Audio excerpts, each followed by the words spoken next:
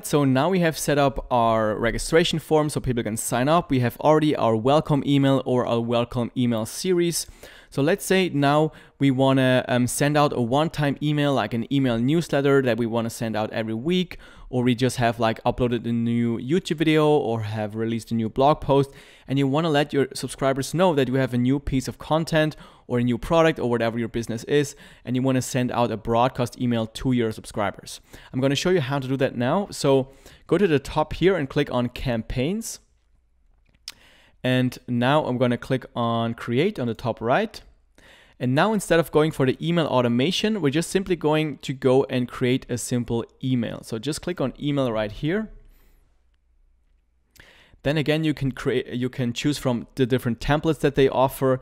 If you have like, let's say a discount that you want to give them, you can just type in discount, and then you will see all the different discount templates that you can choose from. Now, let's say we give them like a 20% off anniversary discount. So we just choose this template right here.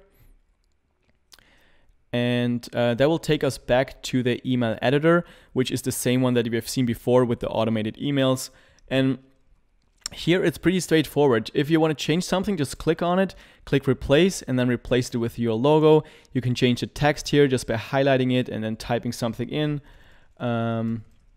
Whatever you want to. You can change the images, and you can kind of check out what's available here as well. You can add a spacer, you can add different dividers right there. You can also add buttons that go to different links on your website, or some pre-made blocks here if you have like this, like an image, like a column and stuff. So basically just craft your email right here, change this, the subject line again.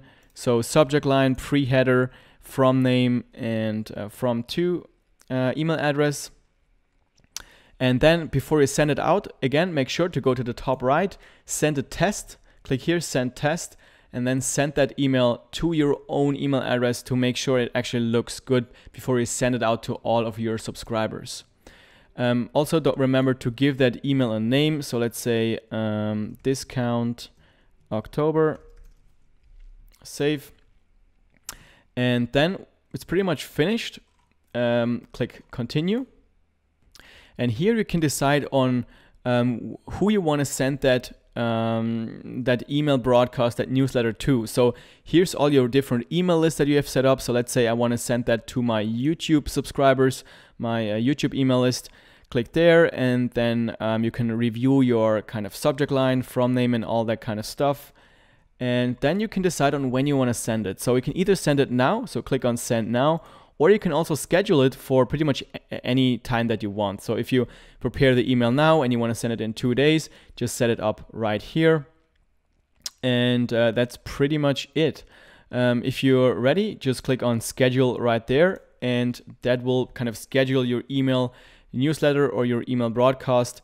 And when this email actually goes out, you will also see the statistics right here. So you will see how many people opened this email, how many people clicked any links in your email, and pretty much all those metrics that you need to kind of optimize your emails for the future, so you see what really resonates with your audience.